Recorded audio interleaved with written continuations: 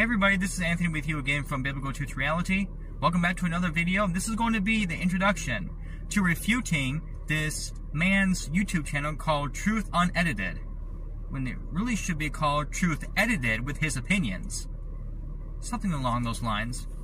He makes this video on why he believes the earth is flat. Yes, I'm not kidding you, he really believes the earth is flat. He claims to be a believer in Yah, Yahshua, Yahuwah, or whatever the heck that Hebrew word is. Now, I'm not against Hebrew. What I am against is people overusing it and oversaying it like that's the correct way to speak. The earth is not flat. But you will see in this video, and I'm not going to play the whole video because it's about 37 minutes long. I'm going to play the key main statements that he is very much in error with. Horrendously and hideously incorrect. And I'm going to react and refute his statements. Of course, I'm going to use a phone voice assistant because it's a very long video with my work schedule. I don't have time to do the narration myself. And by the way, he's also a nameless, faceless person. He doesn't say his name or show his face. At least I haven't seen it. But if you guys do know his name, if he has shown his face, please provide that comment in the video. A proof so I can see it for myself. Why would a person not show his face, like I'm doing here, and say his name? You all know my name, Anthony Lambertini. Why doesn't he show his face? Why doesn't he say his name? I don't know. Is he afraid of it? But this guy is definitely wrong. Mr. Nameless Faceless is incorrect. His reasoning in this video is so hideously incorrect and illogical nonsense. You'll see it for yourself. Don't believe me. Okay? I'll get the time frame and then play the whole clip that I'm going to refute. And there's many of them, believe me. If you really have your head straight and you know the scripture, you're going to be watching his statements and listening to him thinking, what is he talking about? Wow, that was stupid. Yeah. You see it for yourself. It's quite nutty. Stay tuned. This subject is an important one for multiple reasons, and we will get into many of them. No bigger reason than the fact that belief in this globe spreads a justified reason of disbelief in our Creator, and the thought that we are not created beings, but just one version of creation among many others.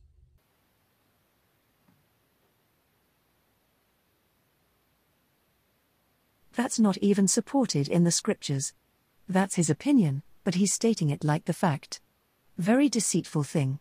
People claim a theory but they make it sound like it's a fact.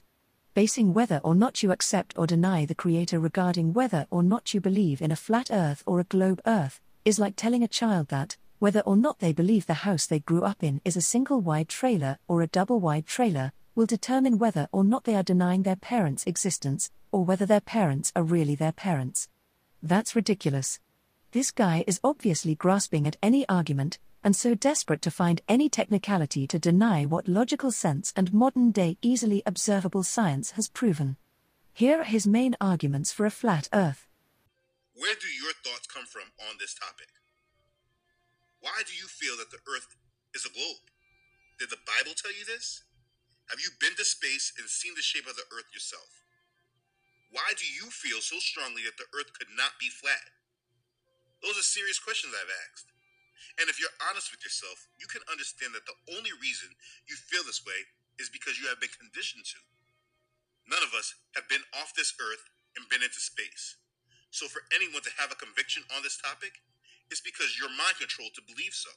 His first question implies the fallacy argument that if you have not observed it yourself, that means your belief is not valid or justified. The problem with his first question is based on that faulty implication. The way that logic works is, logic basically means correct reasoning and thinking.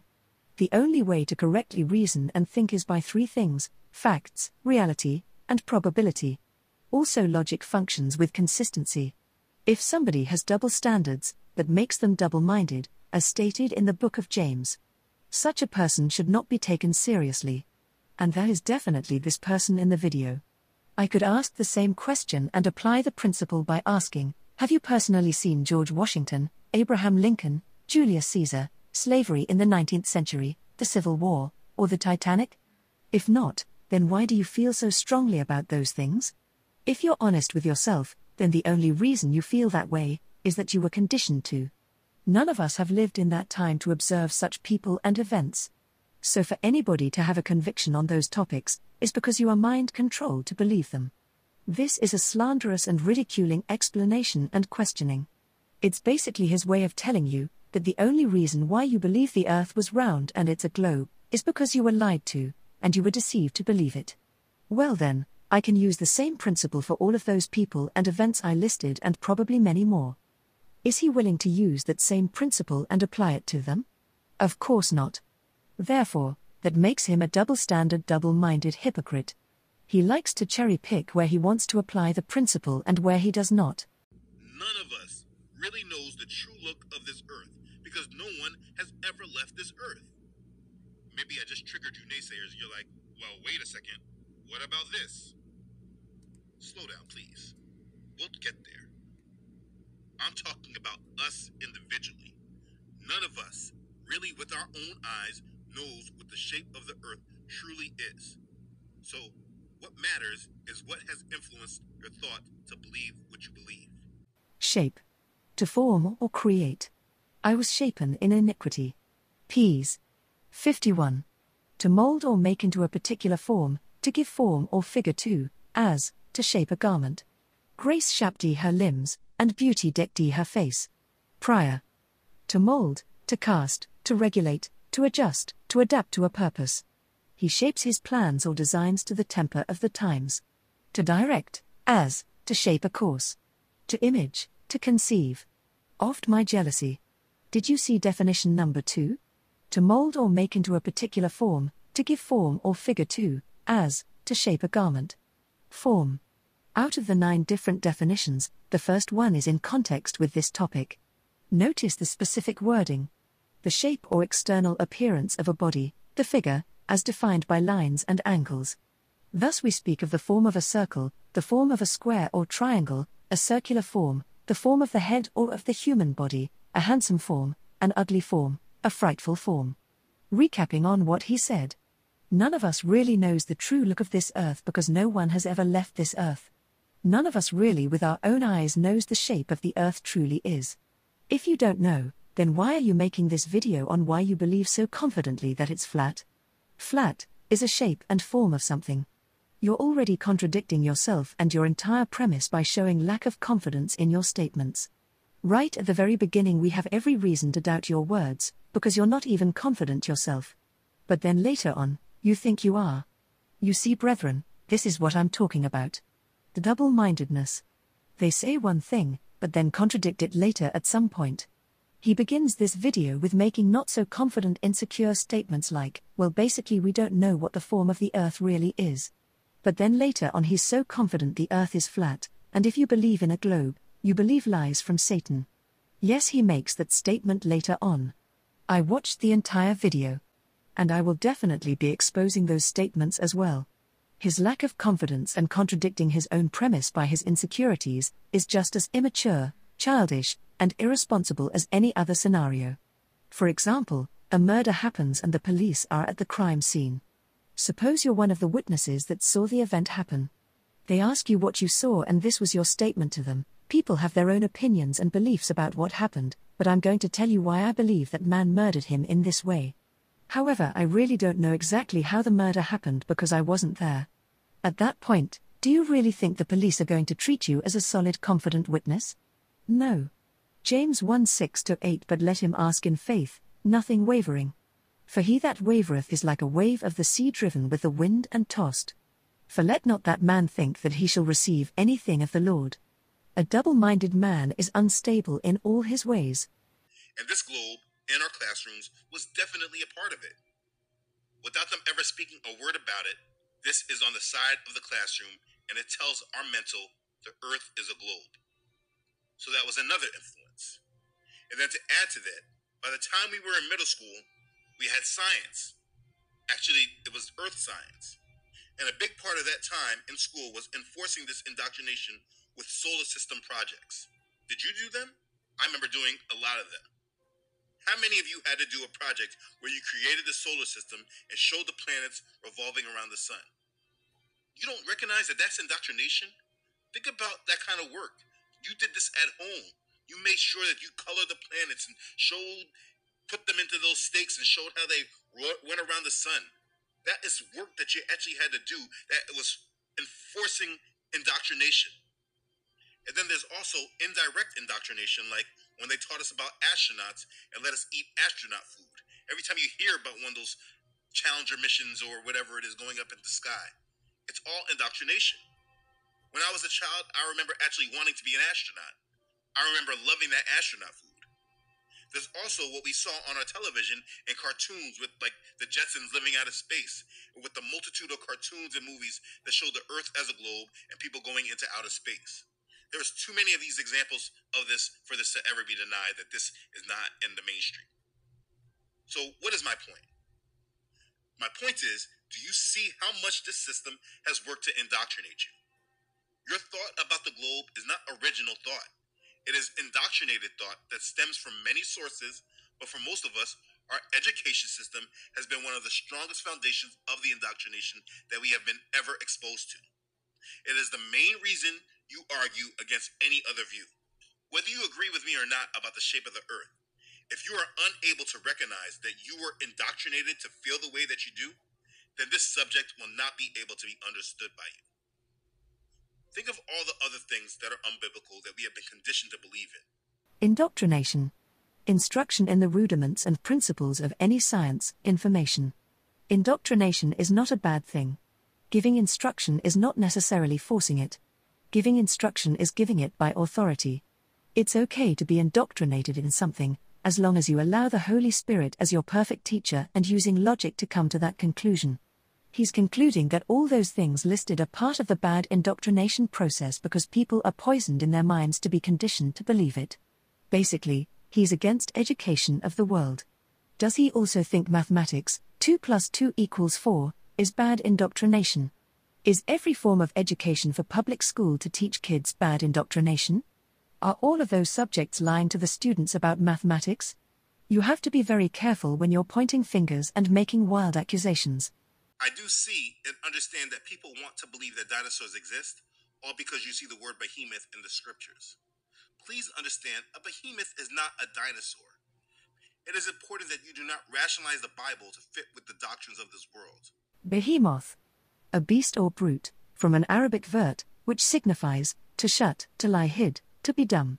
In dumb, authors are divided in opinion as to the animal intended in scripture by this and may, some supposing it to be an ox, others an elephant, and Bashar labors to prove it the hippopotamus, or river horse. The latter opinion is most probably. See hippopotamus, the original word in Arabic signifies a brute of beast in general, especially a quadruped. A beast or brute. From this source. Dinosaur. 1. Any of a group, Dinosauria, of extinct, often very large, carnivorous or herbivorous archosaurian reptiles that have the hind limbs extending directly beneath the body and include chiefly terrestrial, bipedal or quadrupedal ornithischians, such as ankylosaurs and stegosaurs, and saurischians, such as sauropods and theropods, which flourished during the Mesozoic era from the late Triassic period to the end of the Cretaceous period. 2. Any of various large extinct reptiles, such as an ichthyosaur or mosasaur, other than the true dinosaurs. If a behemoth is defined as a beast or brute, authors are divided over what this means, then there is a possibility it could be similar to what a dinosaur is. Job 40:15-18 Behold now behemoth, which I made with thee, he eateth grass as an ox. Lo now, his strength is in his loins, and his force is in the navel of his belly. He moveth his tail like a cedar, the sinews of his stones are wrapped together. His bones are as strong pieces of brass, his bones are like bars of iron. Looks like a description of a dinosaur. How about the term, Leviathan? Job 41:1, 19-21 Canst thou draw out Leviathan with an hook? Or his tongue with a cord which thou lettest down? Out of his mouth go burning lamps, and sparks of fire leap out. Out of his nostrils goeth smoke, as out of a seething pot or cauldron. His breath kindleth coals, and a flame goeth out of his mouth. Leviathan. An aquatic animal, described in Job 41, and mentioned in other passages of Scripture. In Isaiah, it is called the crooked serpent. It is not agreed what animal is intended by the writers, whether the crocodile, the whale, or a species of serpent. The whale, or a great whale. People disagree on what kind of animal this is, but they do generally agree according to sources, that this animal spends a good amount of time in the seas. But Job 41 was clear that he breathes fire. Dragon. A kind of winged serpent, much celebrated in the romances of the Middle Ages. A fiery, shooting meteor, or imaginary serpent. Swift, swift, ye dragons of the night, that dawning may bear the raven's eye. A fierce, violent person, male or female, as, this man or woman is a dragon. A constellation of the northern hemisphere. See Draco. In Scripture, dragon seems sometimes to signify a large marine fish or serpent, Isaiah 27. Where the Leviathan is also mentioned, also Psalm 74. Sometimes it seems to signify a venomous land serpent. Psalm 91. The dragon shalt thou trample under foot. It is often used for the devil, who is called the old serpent. Revelations 20-2. Deuteronomy 32-33. Their wine is the poison of dragons, and the cruel venom of asps. Psalm 74:12-14. For God is my King of old, working salvation in the midst of the earth. Thou didst divide the sea by thy strength, thou breakest the heads of the dragons in the waters. Thou breakest the heads of Leviathan in pieces, and gavest him to be meat to the people inhabiting the wilderness. Basically, a dragon is defined as a large animal of some sort and form. Could a dragon and a dinosaur be very similar, both being reptiles? Yes. Many civilizations have legends and stories about seeing dragons breathing fire, as large brute beast animals. Therefore, can the behemoth be a dinosaur, a dragon, or even Leviathan? Yes. This has no relevance whatsoever to a flat earth belief. But since he touched on it, I have to deal with it and refute his claim. When believing in this globe spinning around the sun, you have been indoctrinated to believe the worldview of Satan in order to trap you in the strong delusion, and this is what I'm going to prove to you now. So far, you have not proven as fact that this globe belief is from Satan. You have not shown any scripture that the world is flat. So until then, you made a very outrageous, exaggerated, dramatic claim that has no strength or power to it whatsoever. Therefore, you're pushing your opinion that it's a doctrine from Satan. But we also have to remember that you claimed at the very beginning that you really don't know the form of the earth anyways. So how can you claim globe earth belief is from Satan, when you openly admitted that you don't know the form of the earth? That's quite a stretch of an accusation. That's like if you were to report a car being stolen. You gave the exact description of the car, being a 2023 Toyota Camry. But then at the beginning of your statement in the police report you write, well, I really don't know the exact make and model of the car anyways. But then later in your statement you point the finger at somebody and claim they stole that Toyota Camry. You're showing a contradiction in your claims. The first part shows insecurity and uncertainty. Later, you're claiming certainty and claiming somebody's evil for believing a certain viewpoint. Part 2. His beliefs for support of a flat earth. So I'm going to explain my influence of why I believe the earth is flat. And maybe the part is, I shouldn't be saying that the earth is flat because I don't know what the shape of the earth actually is. What I do know is that what they're telling us is not real. That's my point. But remember, brethren, he's not sure of the form of the earth. So how can he claim to have any influence on why he believes the earth to be flat when he doesn't have any confidence in the form of the earth? Also, how can he even explain his influence when he can't even have confidence in that influence he had on the form of the earth that he's not sure of because he's doubtful of it? Seriously? And people are dumb enough to subscribe to his channel and take him at his word and just believe him? Once again, he's contradicting his premise. At the beginning he makes the same claim that we don't know the form of the earth. Then he goes on to believe that if you believe in a global earth, you are deceived and have a view from Satan. But now, he's contradicted himself again by claiming that he should not be saying a flat earth because he doesn't know the shape of the earth actually. No confidence, now confidence, back to no confidence. He's like a teeter-totter on the playground. You can't take him seriously because he's going to bounce from one side to the other. If he can't have confidence to say a flat earth, and admit twice now that he doesn't know what the shape or form of the earth is, then how can he claim that what they've been telling him about a global earth is not real? How can he conclude to know it's not real if he's not confident about his own belief anyways? What a double standard, two-face, lying, slithering snake, hypocrite. So let's go to the scriptures. Anyone that wants to say that they have a biblical understanding of our creation, it is undeniable where any of us should start from. It's obviously the first page, the first chapter of the first book of the Bible, Genesis chapter 1. So we'll start there.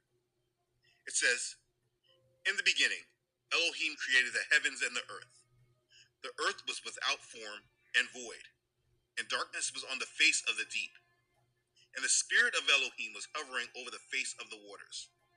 Then Elohim said, 'Let there be light,' and there was light. And Elohim saw the light, that it was good. And Elohim divided the light from the darkness. Elohim called the light day, and the darkness he called night. So the evening and the morning were the first day. Then Elohim said, 'Let there be a firmament in the midst of the waters. Let it divide the waters from the waters.' Thus Elohim made the firmament, and divided the waters which were under the firmament from the waters which were above the firmament. And it was so. And Elohim called the firmament heaven. So the evening and the morning were the second day. Then Elohim said, 'Let the waters under the heavens be gathered together into one place, and let the dry land appear.' And it was so. And Elohim called the dry land earth, and the gathering together of the waters he called seas. And Elohim saw that it was good." And we'll stop right there. That's Genesis chapter 1, verses 1 through 10. The first 10 verses of the Bible. This should be the starting basis for anyone that says they believe in the biblical story of the creation of the earth. And for the most part, we all know this without even reading it. But there's a part that often gets glossed over, and it's this point that I want you to focus on because it should not ever be glossed over. It's highly important. Verses 6 through 8. I'm not going to illustrate it, I just want to read the words. "Then Elohim said, 'Let there be a firmament in the midst of the waters. Let it divide the waters from the waters.' Thus Elohim made the firmament, and divided the waters which were under the firmament from the waters which were above the firmament. And it was so. And Elohim called the firmament heaven. So the evening and the morning were the second day." Genesis chapter 1, verses 6 through 8. You saw me illustrate it, but it needs to be discussed. Yahuwah said, "Let there be a firmament in the midst of the waters, and let it divide the waters from the waters."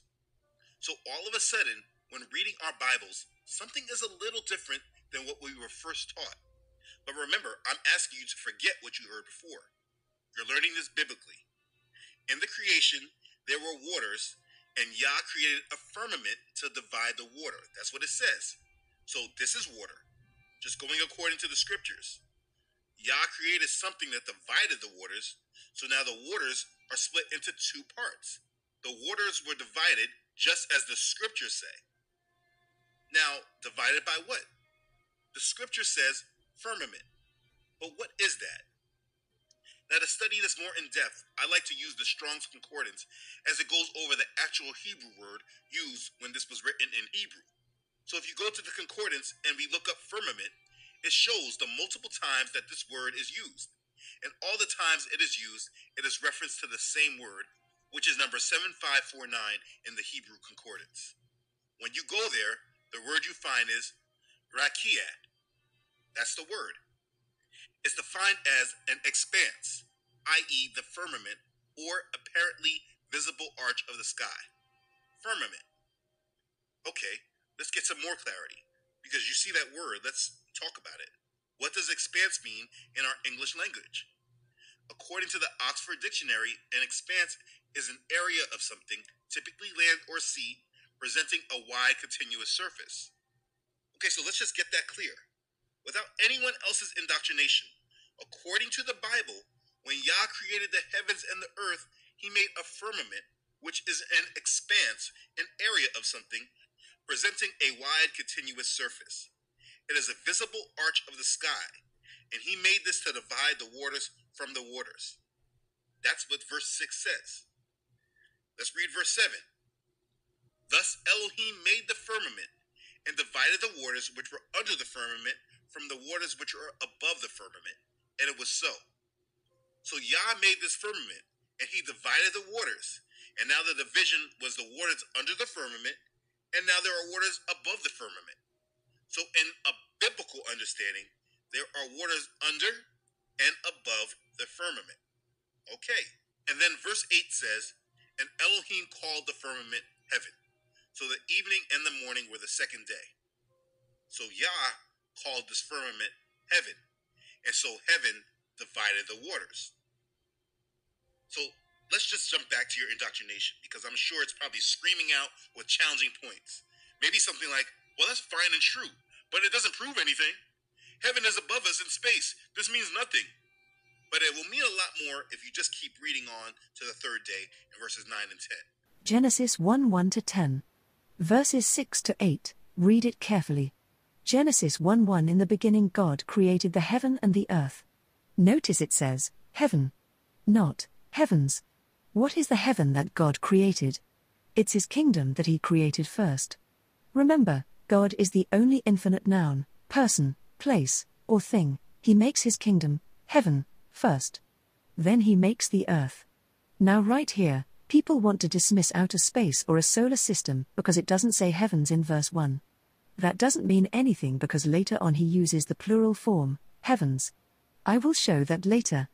Verses 2-3. And the earth was without form, and void, and darkness was upon the face of the deep. And the Spirit of God moved upon the face of the waters. And God said, let there be light, and there was light. Remember, a flat noun is a form and shape, see the definitions given at the beginning. So you cannot say he created it flat just because the verse said it was without form. It means it had no organized substance to it.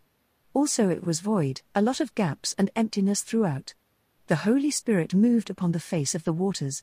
Did God create the waters? Yes. God is the only infinite being. When God said for there to be light, that light came from him. He is the light of all things. He spoke that light into existence coming from him. Verses 4-5. And God saw the light, that it was good, and God divided the light from the darkness. And God called the light day, and the darkness he called night. And the evening and the morning were the first day. That light that came from him, he divided it from the darkness, and he called the light day. The darkness he called night. That was the end of the first day.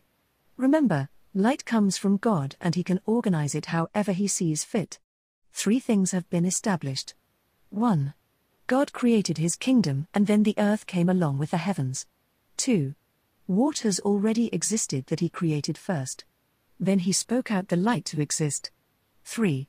He divided the light from the darkness and called the light day. The darkness he called night, and that was the end of the first day. Now our main text of his attempted proof.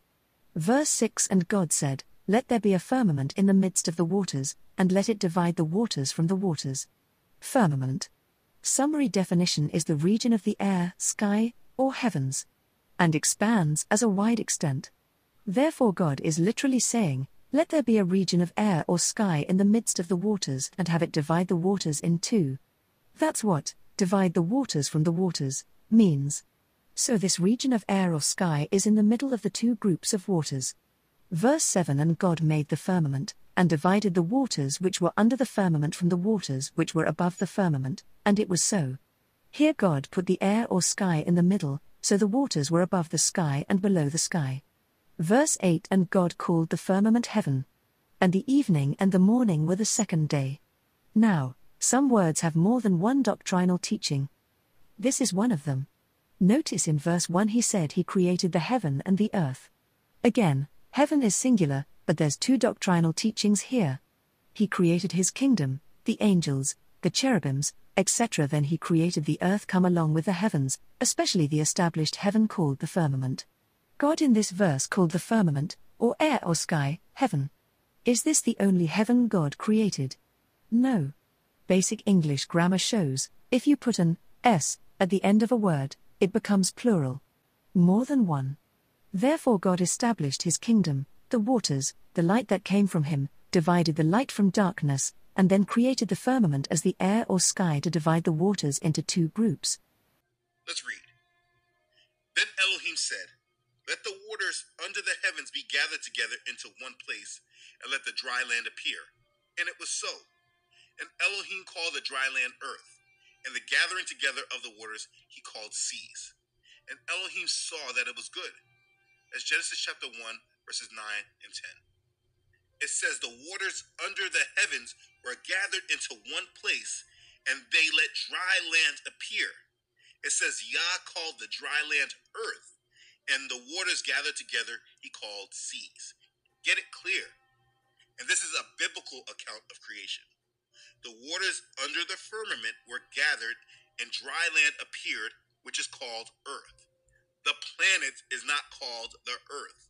In your indoctrination, they teach you to say planet Earth. But in that definition, this includes the water, the skies, and the dry land. The dry land is the earth, and the waters gathered are called the seas. This is a biblical understanding. Please understand that. So before we go any further, how do you get this planet Earth that is in space, spinning around the sun to fit with what Yah has declared in his word? In order for you to do this, there's going to be a lot of fancy talk and complex answers that contradict these scriptures that do not stem from the word, just so you can force that understanding to try to fit something with these scriptures. I know that's what people like to do. I don't accept that way of thinking, and that's where you'll run into conflict with me. But let's keep going. Just so we are thorough, let's continue with what Yah has declared in his account of creation. Verses 9 to 10. He says the planet is not called the Earth. How do you get this planet Earth that is in space spinning around the sun to fit what Yah has declared in his word? Genesis 1:9 And God said, Let the waters under the heaven be gathered together unto one place, and let the dry land appear, and it was so. He ordered the waters under the heaven, firmament meaning air or sky, to be gathered to one place. And then let the dry land appear. Verse 10 And God called the dry land earth, and the gathering together of the waters called he seas, and God saw that it was good. He called the dry land earth, and the waters he gathered together under the firmament he called seas. Modern term for these are called oceans. Can the world be called earth? Yes. Job 34:13 Who hath given him a charge over the earth? Or who hath disposed the whole world? If the earth cannot be called the world and vice versa, then does God have charge over the earth but not over the whole world? And has he disposed the whole world but not charge over the earth? Psalms 33:8 Let all the earth fear the Lord, let all the inhabitants of the world stand in awe of him. If they are not the same, then does God want all the earth to fear God but not the world? And does he just want the world to be in awe of him but not all the earth? Psalms 89:11 The heavens are thine, the earth also is thine, as for the world and the fullness thereof, thou hast founded them. If they are not the same, then is the earth God's, but not the world and the fullness thereof? And did he found the world but not the heavens and the earth because they are just his property but he didn't really found them? Psalms 96:13 Before the Lord, for he cometh to judge the earth, he shall judge the world with righteousness, and the people with his truth. Is he coming to judge the earth but only judge the world with righteousness? And will he only judge the world with righteousness but judge the earth however he wants, which is the opposite of righteousness?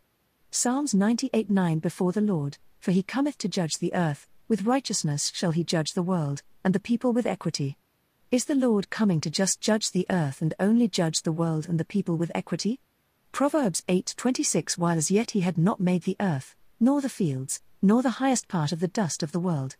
Jeremiah 10:12 He hath made the earth by his power, he hath established the world by his wisdom, and hath stretched out the heavens by his discretion. Important note, if you notice how he illustrates the separation of the waters above and below the firmament, he has the firmament as an dome arch and entitles it as heaven. Vital to keep in mind because he believes the world is basically a disk with a dome shield over it like a snow globe. Scripture nowhere teaches this. But he has deceived himself into thinking it does. It continues to say, Then Elohim said, Let there be lights in the firmament of the heavens to divide the day from the night. Let them be for signs and seasons, and for days and years, and let them be for lights in the firmament of the heavens to give light on the earth. And it was so. Then Elohim made two great lights, the greater light to rule the day, and the lesser light to rule the night. He made the stars also. Elohim set them in the firmament of the heavens to give light on the earth, and to rule over the day and over the night, and to divide the light from the darkness. And Elohim saw that it was good. So the evening and the morning were the fourth day. as Genesis chapter 1, verses 14 through 19. So wait, he doesn't just mention the firmament once?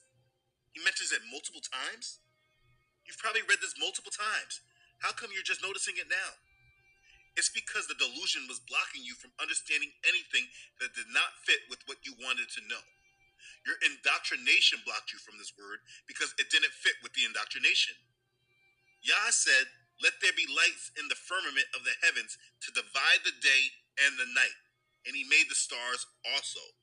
These two great lights are set in the firmament of the heavens to give light on the earth to rule over day and night.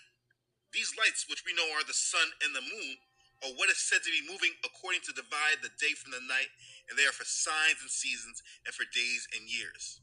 Now, as you read this biblical account, where does it say that we are moving around these lights? First of all, let's be clear about the indoctrination. We are told that the moon revolves around the earth, and then the earth revolves around the sun. But this is not what is told to us in the biblical account in the scriptures. In our indoctrination by this world system, it's told that the moon does not give off its own light. Here's a random article from Washington State University titled, "How Does the Moon Glow?" It says, unlike a lamp or our sun, the moon doesn't produce its own light. Moonlight is actually sunlight that shines on the moon and bounces off. The light reflects off old volcanoes, craters, and lava flows on the moon's surface. That's what they say. But look how that contradicts the scriptures, because Yah says he made two great lights, one to rule over the day and the night. The explanations from the world contradict the word. But let's keep going. It must be understood that the Hebrews had their own view of the earth according to Yah, and it is their view that I base my understandings from. You see, you could choose to believe what you want to believe, but I am standing with what the Bible says and not what man has told me. If we were to use the account from Genesis chapter 1 right now, we would be getting something similar to this. This is what it would look like. And this has been depicted many times right in your faces, and you probably don't even recognize it. It's the reason why we have snow globes.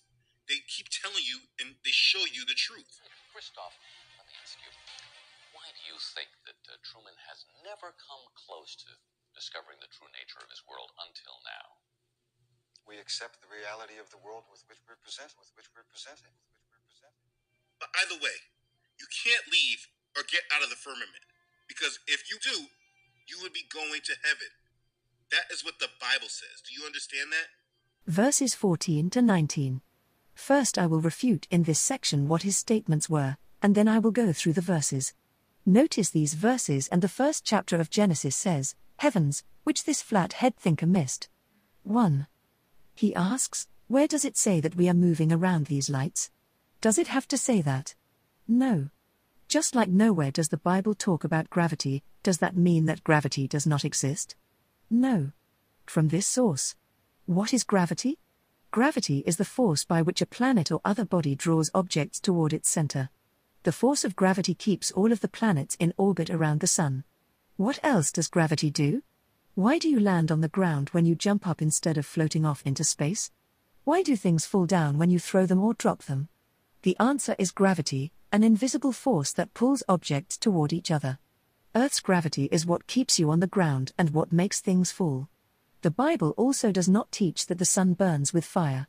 Does that mean it's not true? No. Just because the Bible does not say something, doesn't mean it's not true. The Bible is not meant to be a science or history book. Rather, it's meant to be a book of rules and expectations from God. 2. He criticizes sources stating that the moon doesn't produce its own light. But he uses Genesis 1:14 to 19 to believe the moon gives its own light. Two great lights. That's a lie. The moon doesn't shine light. It reflects the light. Job 25:5 Behold, even to the moon, and it shineth not, yea, the stars are not pure in his sight. Ezekiel 32:7 And when I shall put thee out, I will cover the heaven, and make the stars thereof dark, I will cover the sun with a cloud, and the moon shall not give her light. Matthew 24:29 Immediately after the tribulation of those days shall the sun be darkened, and the moon shall not give her light, and the stars shall fall from heaven, and the powers of the heavens shall be shaken. Revelation 21:23 And the city had no need of the sun, neither of the moon, to shine in it, For the glory of God did lighten it, and the Lamb is the light thereof. The moon does not give its own light, it reflects the light of the sun. It's very clear that the moon only has light as it comes from the sun because it of itself doesn't shine. 3. He says, if we were to use the account of Genesis chapter 1 right now, we would be getting something similar to this. Then shows a picture of a flat earth disk dome, like a snow globe. That's a lie. Genesis 1 does not even reveal a flat snow globe of an earth. That's his misinterpretation of these verses. Just because there's a firmament between the two groups of water, does not indicate a dome. 4. He says, you can't leave or get out of the firmament, because if you do you would be going to heaven. That is what the Bible says. Do you understand that? He's another one of these dumb people that says, the Bible says this or the Bible says that, and it doesn't say it. The word, say, basically means to utter in words in exact form, whether written or spoken. Therefore, if he's claiming that the Bible says you can't leave the firmament because then you would be going to heaven, then he's a liar. He must be reading a very corrupt Bible because it's not what the KJV says. It's nowhere in the text. No text says, if you leave the firmament you go straight to heaven, regarding God's kingdom. Mr. Nameless, no face showing, flat earth believing, Bible twisting fraud, you lied. You are caught in a lie. He obviously does not know how to count very well. There are 3 heavens in the Bible. 2 Corinthians 12:1-2 It is not expedient for me doubtless to glory. I will come to visions and revelations of the Lord. I knew a man in Christ above 14 years ago, whether in the body, I cannot tell, or whether out of the body, I cannot tell, God knoweth, such an one caught up to the 3rd heaven. Did you see that?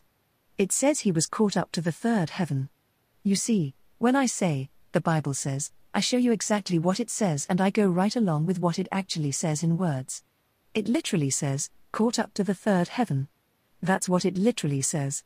Whereas, Mr. Faceless Nameless said, you can't leave or get out of the firmament, because if you do you would be going to heaven. That is what the Bible says. You also see, that when I quote somebody else I quote them exactly what they said, word for word, the best I can. Whereas he likes to twist the exact wording of Scripture to make it say what it does not say. If you say, the Bible says this or the Bible says that, you better make sure your quotation is factual and literal. If you don't, then you are a text-twisting manipulating liar. Now I will go through the verses. Genesis 1:14-15 And God said, let there be lights in the firmament of the heaven to divide the day from the night, and let them be for signs, and for seasons, and for days, and years, and let them be for lights in the firmament of the heaven to give light upon the earth, and it was so. The firmament is the air or the sky, and God said to let there be lights in this firmament. Notice, he said lights in the firmament, not the moon and the sun in the firmament. 2 very different things. For example, you can shine a lamp outside of a room but the light is shining in the room. Would it be accurate to say there is a light in the room? Yes. Is that the same as saying the lamp is in the room? No. Mr. Nameless Faceless lacks simple elementary logical sense regarding this. Notice carefully in verse 15.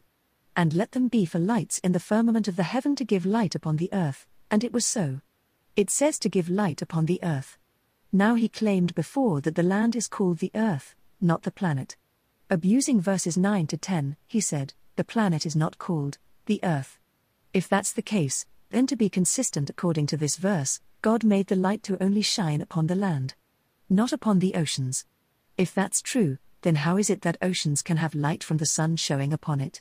This is a clear indication that he does not apply simple logic to Scripture from what he directly observes. He claimed the planet is not called the earth. He believes only the land is called the earth. Well, if that's the case, then the sun's light can only shine upon the land.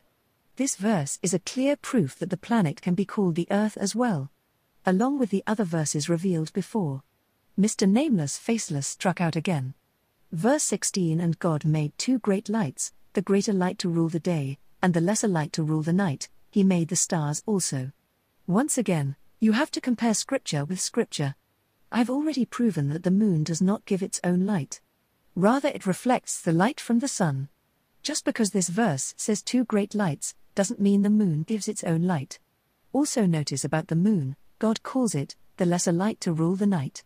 Verses 17-19 And God set them in the firmament of the heaven to give light upon the earth, and to rule over the day and over the night, and to divide the light from the darkness, and God saw that it was good. And the evening and the morning were the fourth day. Again, God said He set the lights in the firmament of the heaven to give light upon the earth. He did not say He put the sun and the moon in the firmament. He said He put them. Context is the lights, verse 16. Parable. Suppose I said I made 2 great lights to shine in the living room. I set the lights in the living room. However, I set 2 big lamps outside the living room. Would it still be accurate for me to say I set 2 lights in the living room, but the lamps are shining into the living room from the hallway? Yes. You can set light in a certain place in a room, but with the object itself that brings forth the light to still be shining outside the room. Mr. Nameless Faceless believes God put the sun and the moon in the firmament, which is again, the air or the sky. Therefore he really believes that the sun and the moon are actually in the Earth's atmosphere in the sky. He does not believe in outer space. Of course that's what he's implying by his statements. There are more statements in the scriptures that deal with the shape of the earth and how it will look. Let's go to Job chapter 37, verse 18. Look how he describes the firmament. This is Yahuwah speaking. With him, have you spread out the skies, strong as a cast metal mirror? That's the New King James. The King James Version says, hast thou with him spread out the sky, which is strong, and as a molten looking glass? It says this firmament, it's strong, but also looks as a glass. You see, the sky, it's not strong. I mean, we fly in it all the time when we're in an airplane. The firmament, where Yah placed above us, is strong, and it looks like glass. Look how Ezekiel explains when he's speaking of his vision of Yah in Ezekiel chapter 1, verse 26. And above the firmament, over their heads, was the likeness of a throne, in appearance like a sapphire stone. On the likeness of the throne was a likeness with the appearance of a man high above it. He saw Yah on a throne above the firmament. Oh, well, wait.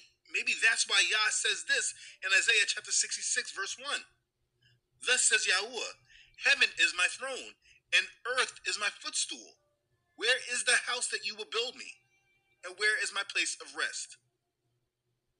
In your globe doctrine, how is the planet Earth Yah's footstool? This is a footstool. Make it make sense. Finally, we can move on to the next accusation he gives. Job 37:18 Hast thou with him spread out the sky, which is strong, and as a molten-looking glass? This proves nothing about a flat dome earth. Just because it says the sky is strong and as a molten-looking glass, doesn't mean it's a dome. How is it strong? Does this indicate a dome shield wall that will stop anybody from trying to leave the atmosphere? No. This is why it takes a space shuttle to go through the atmosphere, because gravity is very strong. An airplane can only go so high in the atmosphere tilde and just shut off because there's no gravity in space. From Google source. Well, the problem with flying above the troposphere is that the air is too thin to produce any substantial amount of lift for commercial jets. And if a commercial jet doesn't produce enough lift, it won't be able to sustain its cruising speed. Of course, there are exceptions, such as military aircraft. This passage does not teach a dome flat earth. He says, Ezekiel 1:26. You saw Yah on a throne above the firmament. Ezekiel 1:26 And above the firmament that was over their heads was the likeness of a throne, as the appearance of a sapphire stone, and upon the likeness of the throne was the likeness as the appearance of a man above upon it. Read this very carefully with simple logic and English grammar that can solve this issue and refute the accusation, from this nameless faceless liar. It says, above the firmament that was over their heads was the likeness of a throne. Literally it means the firmament, or the air or the sky, that was over their heads was the likeness of a throne. The sky is over our heads, not the throne itself. Don't twist what the verse says. Above the firmament, not in the firmament that was over their heads. Above and in are two different words. Above is something beyond the noun. In indicates being within the noun. If I said, above the roof that was over my head, does that mean something is in the roof or beyond it? Beyond it. The throne is above the firmament, literally meaning it is above the sky because it's in the third heaven. See 2 Corinthians 12. Also, this does not indicate the throne being directly above the firmament. He uses Isaiah 66:1. But is wrong again. The key words are heaven, throne, and earth, footstool. This flathead blockhead thinker obviously missed it. He says, in your globe doctrine, how is the planet Earth Yah's footstool? Isaiah 66:1 Thus saith the Lord, the heaven is my throne, and the earth is my footstool. Where is the house that ye build unto me? And where is the place of my rest? If heaven is his throne, which heaven is it? Again, there are 3 heavens, 2 Corinthians 12. And how is the planet Earth his footstool? Footstool. A stool for the feet, that which supports the feet of one when sitting. To make enemies a footstool, is to reduce them to entire subjection. Ps. 110. Psalms 110 1-2 The Lord said unto my Lord, Sit thou at my right hand, until I make thine enemies thy footstool. The Lord shall send the rod of thy strength out of Zion, rule thou in the midst of thine enemies. Luke 20:43 Till I make thine enemies thy footstool. Acts 2:35 Until I make thy foes thy footstool. Do these passages actually mean that God is going to set his feet upon the enemies for relaxation and inclining his feet? No.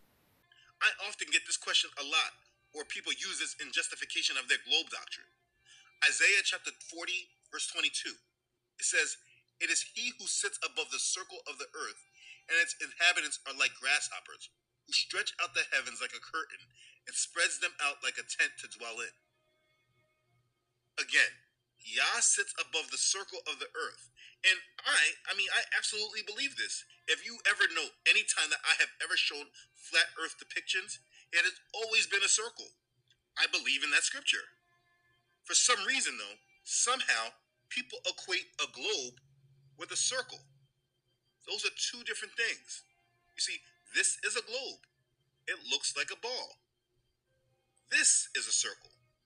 They are 2 different things. And maybe you want to say it was lost in translation. So let's look at this other scripture from Isaiah. He says, He will surely turn violently and toss you like a ball into a large country. There you shall die, and there your glorious chariots shall be the shame of your master's house. That's Isaiah chapter 22, verse 18. So let's be clear here.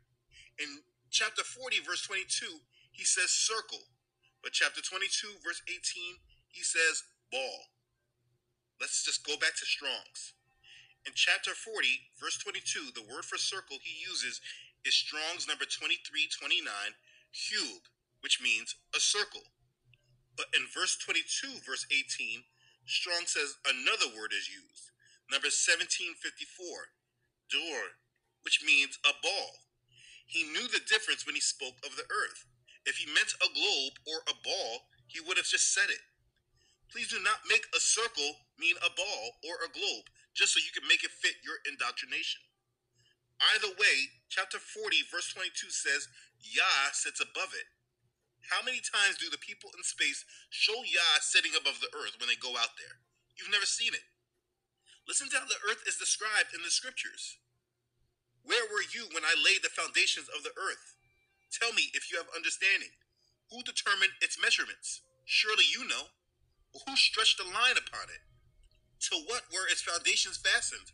Or who laid its cornerstone? Job chapter 38, verses 4-6.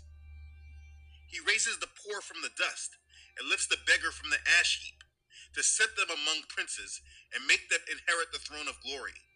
For the pillars of the earth are Yahuwah's, and he has set the world upon them.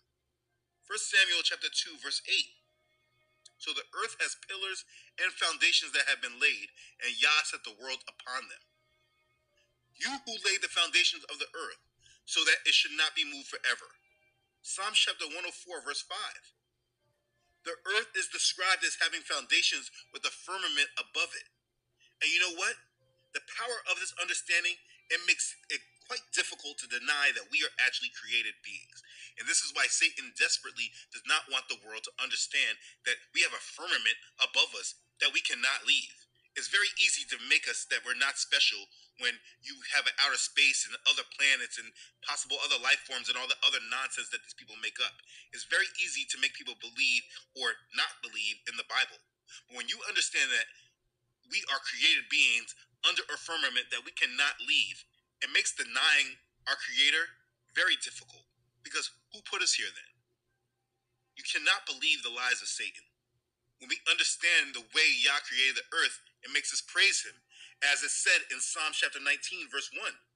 The heavens declare the glory of Elohim, and the firmament shows his handiwork. You see that? Many of you guys that are denying the flat earth probably never even made this praise to our Father. Praise him. The firmament shows his handiwork. Don't let Satan deny that from him. The firmament shows his handiwork and just how close to creation he actually is. Here's another lengthy refutation. One section at a time. Let's talk about Isaiah 40:22. It is he that sitteth upon the circle of the earth, and the inhabitants thereof are as grasshoppers, that stretcheth out the heavens as a curtain, and spreadeth them out as a tent to dwell in. Circle. It's a long definition, so we'll shorten it. In geometry, a plane figure comprehended by a single curved line, called its circumference, every part of which is equally distant from a point called the center. Of course, all lines drawn from the center to the circumference or periphery are equal to each other. In popular use, the line that comprehends the figure, the plane or surface comprehended, and the whole body or solid matter of a round substance, are denominated a circle, a ring, an orb, the earth. Compass, circuit, as the circle of the forest. There are in context 3 different definitions for the word circle. Sphere. In geometry, a solid body contained under a single surface, which in every part is equally distant from a point called its center. The earth is not an exact sphere. The sun appears to be a sphere.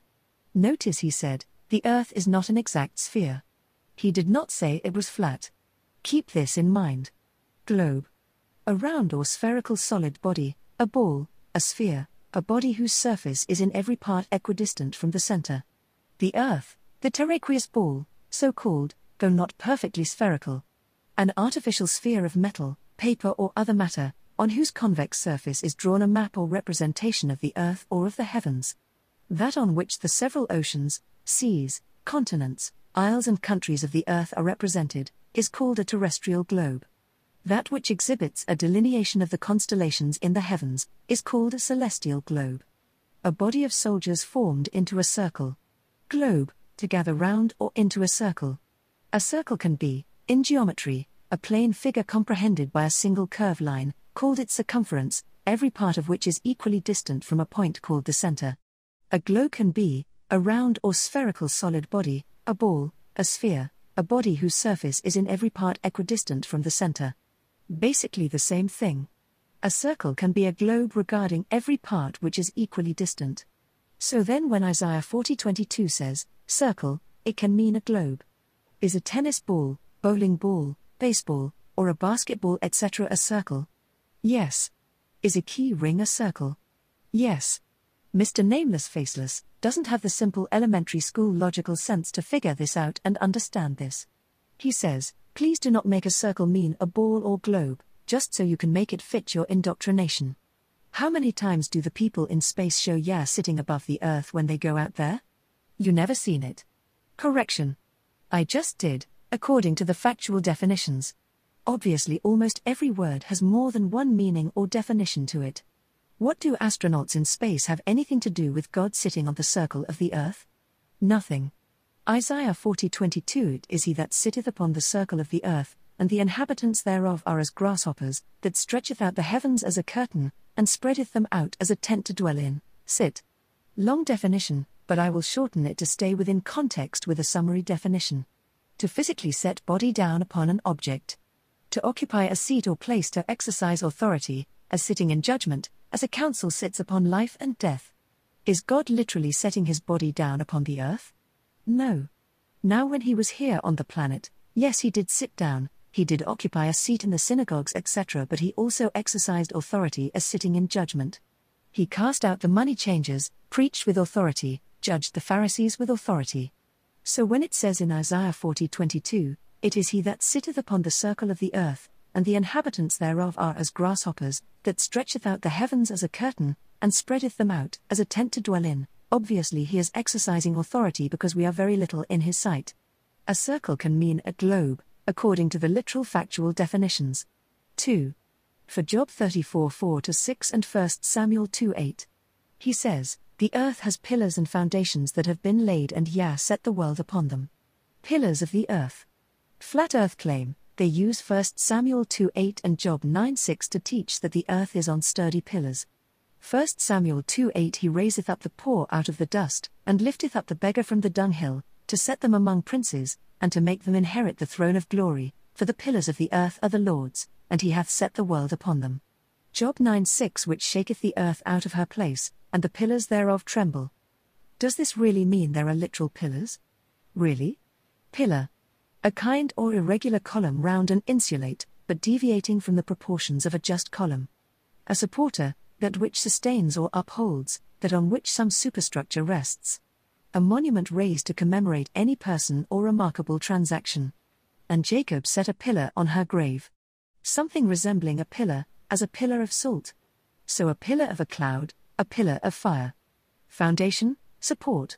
In ships, a square or round timber fixed perpendicularly under the middle of the beams for supporting the decks. In the manigi, the center of the volta, ring or manigi ground, around which a horse turns. There are also pillars on the circumference or side, placed at certain distances by 2 and 2. Since when has there ever been actual pillars supporting earth?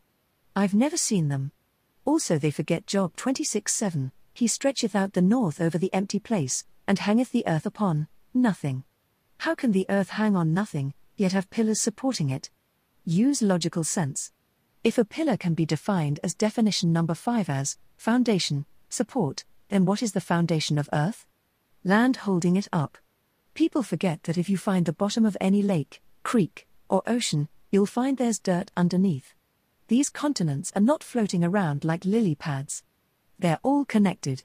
It's just the low places are filled with water. That are the pillars.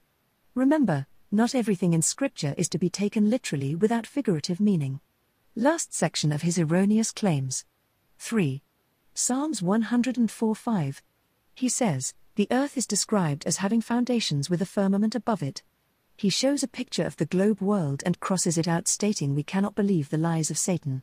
Psalms 104:5 Who laid the foundations of the earth, that it should not be removed forever. Does forever mean eternal? Yes, but it's a metaphor most of the time in Scripture. It does not mean it will never end literally because it's applied to the circumstance or what's being said. These scriptures refute the idea that this earth will be around for eternity. Isaiah 66:22 For as the new heavens and the new earth, which I will make, shall remain before me, saith the Lord, so shall your seed and your name remain. 2 Peter 3:3, 7, 12-13 Knowing this first, that there shall come in the last days scoffers, walking after their own lusts, but the heavens and the earth, which are now, by the same word are kept in store, reserved unto fire against the day of judgment and perdition of ungodly men. Looking for and hasting unto the coming of the day of God, wherein the heavens being on fire shall be dissolved, and the elements shall melt with fervent heat. Nevertheless we, according to his promise, look for new heavens and a new earth, wherein dwelleth righteousness. Revelation 21:1 And I saw a new heaven and a new earth, for the first heaven and the first earth were passed away, and there was no more sea. The phrase, forever, is figurative. For example, if I said, this book is taken forever to read, does that mean it's going to take eternity to read? No. I'm using it as a metaphor, that it's taking a very long time to read and I don't know when I will finish the book. By the way, if you take an actual globe and stand on it, would the globe be my foundation for holding me up? Yes. Foundation. To stay in context, I will show just 3 definitions. The basis of an edifice, that part of a building which lies on the ground, usually a wall of stone which supports the edifice. The act of fixing the basis. The basis or groundwork, or anything, that on which anything stands, and by which it is supported. Establishment, settlement. If a foundation can be anything by which anything stands or may be supported, then can I stand on a globe and be supported by it? Yes. Could God physically and literally stand on the globe Earth if he wanted to? Yes. Just as well, if not more so, than he could on a flat earth. 5. Psalms 19:1 The heavens declare the glory of God, and the firmament showeth his handiwork. Again, it says the word, heavens. This flat-head thinker missed it. Finally, he's concluding the video by making this long exaggerated obnoxious explanation that they are all lying to us. Shows a space shuttle, astronauts, the astronauts on the moon, etc. Now I want to deviate to a side point of explanation. There's one thing he did not explain in the video. He mentioned the waters above and below the firmament. But he did not explain what happened to the waters above the firmament. Let's read those verses again. Genesis 1:6-9 And God said, Let there be a firmament in the midst of the waters, and let it divide the waters from the waters. And God made the firmament, and divided the waters which were under the firmament from the waters which were above the firmament, and it was so. And God called the firmament heaven. And the evening and the morning were the second day. And God said, Let the waters under the heaven be gathered together unto one place, and let the dry land appear, and it was so. Notice God did not say what happened to the waters above the firmament. Did God forget to tell us something? No. Is it important to know what happened to the waters above the firmament? No. There are a lot of theories about what happened to the waters. But here's what I believe with some scripture to give suggestions. Psalms 148:4 Praise him, ye heavens of heavens, and ye waters that be above the heavens. So there are still waters above the heavens. Remember, heavens is plural. As already proven, there are 3 heavens, and the third heaven is where God's kingdom is. The first heaven is the sky, or called the firmament, where the birds fly. The second is outer space, where the solar system is. The last is the third heaven, where God lives in his kingdom. Are there waters above God's kingdom? No, there's no scripture that teaches this. However, when it says heavens in that verse, it's referring to above the firmament, the sky and the solar system. Genesis 2:4-6 These are the generations of the heavens and of the earth when they were created, in the day that the Lord God made the earth and the heavens, and every plant of the field before it was in the earth, and every herb of the field before it grew, for the Lord God had not caused it to rain upon the earth, and there was not a man to till the ground. But there went up a mist from the earth, and watered the whole face of the ground. It had not rained upon the earth because it was not needed. A mist from the earth is all that was needed. Genesis 7:4 For yet 7 days, and I will cause it to rain upon the earth 40 days and 40 nights, and every living substance that I have made will I destroy from off the face of the earth. God caused it to rain for wrath reasons. Verses 10-12 And it came to pass after 7 days, that the waters of the flood were upon the earth. In the 600th year of Noah's life, in the 2nd month, the 17th day of the month, the same day were all the fountains of the great deep broken up, and the windows of heaven were opened. And the rain was upon the earth 40 days and 40 nights. It says, all the fountains of the great deep broken up, and the windows of heaven were opened. Which heaven? That would be the firmament, or the sky. So the windows of heaven were probably not opened until that time. Rain came from the fountains of the great deep, the oceans, and from heaven. Could that be relevant to the waters that were above the firmament? Yes. I believe they were reserved above the sky in the solar system until the appropriate time to be used. From this source, a cloud is made of water drops or ice crystals floating in the sky. There are many kinds of clouds. Clouds are an important part of Earth's weather. How do clouds form? The sky can be full of water. But most of the time you can't see the water. The drops of water are too small to see. They have turned into a gas called water vapor. As the water vapor goes higher in the sky, the air gets cooler. The cooler air causes the water droplets to start to stick to things like bits of dust, ice or sea salt. What are some types of clouds? Clouds get their names in 2 ways. One way is by where they are found in the sky. Some clouds are high up in the sky. Low clouds form closer to Earth's surface. In fact, low clouds can even touch the ground. These clouds are called fog. Middle clouds are found between low and high clouds. Another way clouds are named is by their shape. Cirrus clouds are high clouds. They look like feathers. Cumulus clouds are middle clouds. These clouds look like giant cotton balls in the sky. Stratus clouds are low clouds. They cover the sky like bed sheets. What causes rain? Most of the water in clouds is in very small droplets. The droplets are so light they float in the air. Sometimes those droplets join with other droplets. Then they turn into larger drops. When that happens, gravity causes them to fall to Earth. We call the falling water drops rain. When the air is colder, the water may form snowflakes instead. Freezing rain, sleet or even hail can fall from clouds. It's a mystery. We do not know for sure what happened to the waters that were above the firmament. But here's what I believe according to scripture evidence. It's commonly called the canopy theory. Again, it's just a theory. I'm not dogmatic on it, But that's the position I believe because it looks consistent with evidence from Scripture. I do believe that the waters above the firmament were either a bubble of water or an ice of water around the earth. Then at the right time when God said the flood will take place, God opened the heaven and the fountains of the deep to bring water to flood the earth. Now according to that verse in Psalms, I think it was Psalms 148 that I provided, where it basically states that the waters that be above the firmament. Therefore there are still water in space somehow above the sky. I don't understand where it is or the other 5 W's to explain the waters.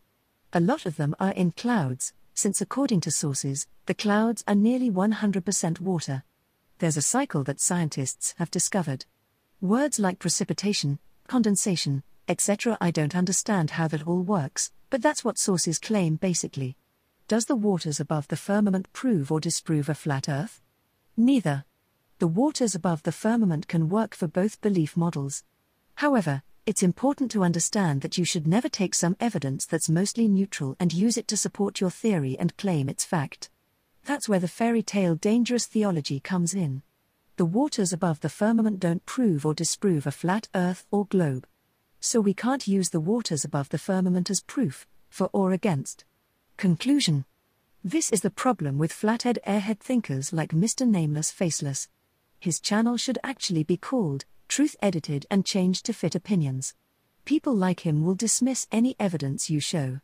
If an astronaut returns from space with video footage, pictures, and personal testimony along with the witness of 3 or more others that were with him, he will just dismiss it. He doesn't care what they have to say or what evidence they have to show to prove they were actually in outer space. He also will dismiss any evidence, including probably video footage of the Earth rotating from left to right for a full 24 hours to show it's not flat. He doesn't care what the evidence is, he will just dismiss it and deny it and call them liars. These people are dumb, on purpose. There's no point talking to them. It's like trying to convince a person who denies a chair in the room actually exists when we know it does. He rejects reality and logical sense. He doesn't care what reality shows because he doesn't trust what his eyes sees and what logic reveals.